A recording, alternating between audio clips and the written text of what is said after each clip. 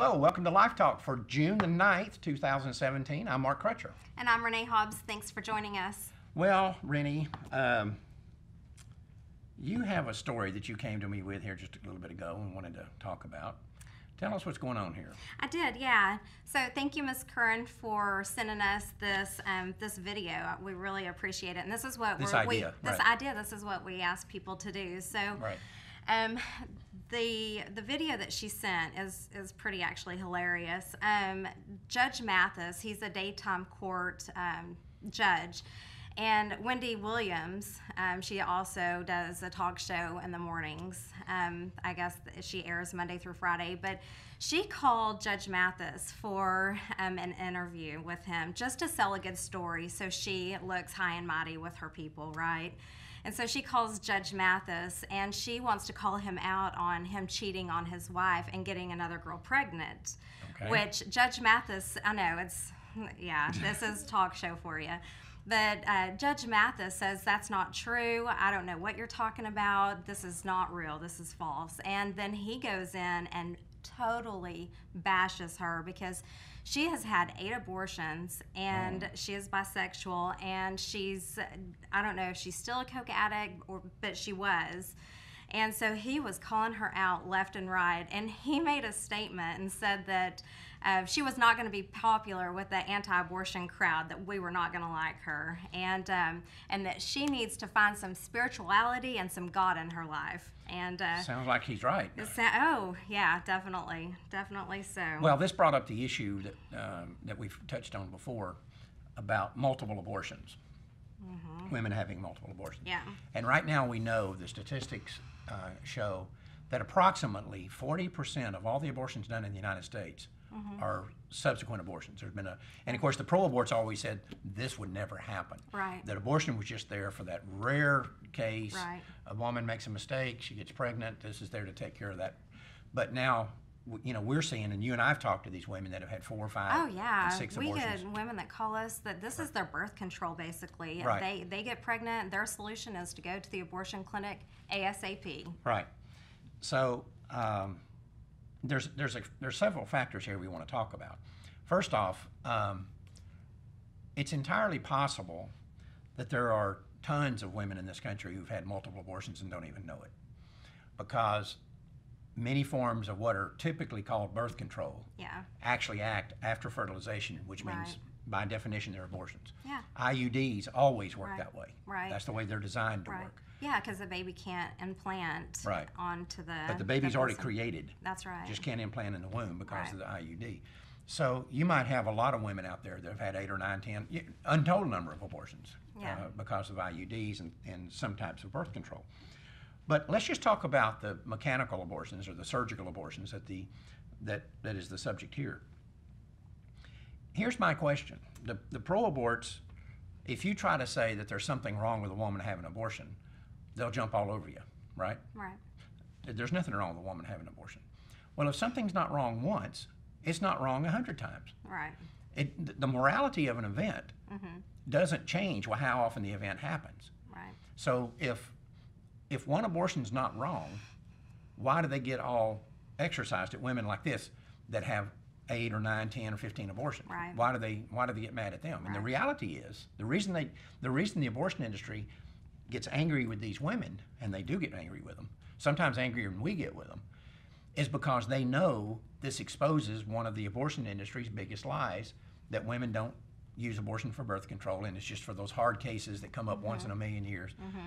And the abortion industry knows that they don't want to be put in the position of having to defend what this woman's doing. Right. And this is the problem. Go ahead. No, well, and like you said earlier, that it happens all the time for women that are on birth control and that do get pregnant even if they're not on birth control. And they may not know it. Right. And they don't know it, especially if they have an IUD, they're going to have abortions without even knowing it. Because they don't understand how IUDs work, and they don't understand that anything you do that ends that child's life after fertilization is an abortion. You can call it birth control, you can call it whatever you want to call it. It's an abortion. That's what it is. Right. But again, back to this other issue. We've got to hold the abortion industry's feet to the fire. Everybody out there needs to do this. And if you're arguing with someone a relative or a friend, and they're saying, oh yeah, the idea of a woman having, multiple abortions, 5 or 6, 7, 10 abortions, whatever, that's outrageous. I would never. It doesn't happen, yeah. Well, even if they think it happens, I would never support that. That's just outrageous. Make them explain to you why 1 abortion's okay, but 5 abortions are not. Why is 1 morally acceptable, but 5 are not morally acceptable? And I've actually had debates in the past with pro-aborts who will say that they actually think multiple abortions should be illegal. Women should not be allowed to have that. Well, what about the right to choose? How many abortions does a woman have to have before she loses her right to choose? Right. These are the questions that we need to be putting in front of the pro-aborts. And let me pose a hypothetical to you. Let's say that you see an abortion clinic waiting room and there's 5 women waiting in that waiting room. And one of these women is there to have her 4th abortion, right? The other 4 women are all there to have their 1st abortion. By the abortion industry standards, what these 4 women are doing is okay. But what this woman that's having her 4th abortion is doing is morally indefensible, right? Right. 5 babies are going to die either way, right? So it wouldn't matter if it was 1 woman who had, 5 women who had 1 pregnancy, and that would be okay with them, or 1 woman who had 4 and 4 women who had 1. Right. 5 babies are going to die in both scenarios. Right. And we cannot, as the pro-life movement, allow them to get away with trying to take the moral high ground on the multiple abortion deal. We're the only ones who are truly upset about multiple abortions, and that's because we're upset about 1 abortion. You shouldn't get having 1 abortion, much less 4 or 5 or 8. Right. But still, we've got to go back to the fundamental question here, and we need to make sure every pro-abort in this country, everybody who calls themselves pro-choice, every single one of them is made to answer this question about multiple abortions. And the salient point is, if 1 abortion's okay, why are 5 abortions not okay, or 10 abortions? And at what point do they become not okay? Is it 2? Is it 3? And what happens if it's 3? What happened between the 2nd abortion and the 3rd abortion that made this one wrong and this one right? Nothing. We need to force them to answer this question. We cannot allow them to have their cake and eat it too. It's just a reality. Right. So we were asked if about the Russian women because they have multiple abortions, which we all know that is very true. And then, hold on real fast, Matt Harrison says, "Hey, Mark." Oh, hey, Matt. How are you? You love this stuff, don't you? I do, yeah. I can't really see the comments all that well, so if I say something to you and I only get a little piece, I'm sorry. Listen, we've already, as you can tell, I hope you can tell, we've done a lot to try to up the production value of LifeTalk on Facebook Live and YouTube and so forth. But as we've told you, we've had some new technology en route, and we've made some changes.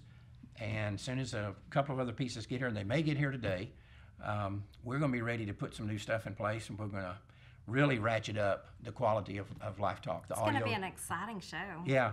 The audio is going to be better. The video is going to be better. We're going to be able to have multiple cameras rather than just the 1 camera that we have right now. We'll be able to have guests. We'll be able to have phone guests like we used to on the old show. Yeah.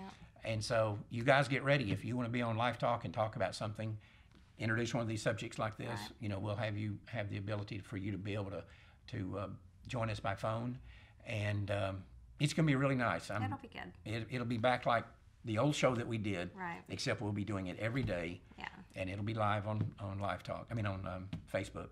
Yep. So it's going to be neat. But anyway, this is a good example. If you will tell us what you want us to talk about, or a subject that you bring up, we are certainly more than willing to do that. Now, we get a lot of nutcases that call us and want us to talk about truly bizarre stuff. And some of them, to be quite honest, they want us to talk about stuff that's going to create, that's intentionally designed to create dissension within the pro-life movement. Yeah. We are not going to do that. We're not answering those questions. If that's what you're wanting to do, if you're here to create dissension within the pro-life movement, then you go somewhere else. We're not interested. We've had plenty of that over the years. I've been the target of it. I've been the victim of this. So have you. You've been attacked recently.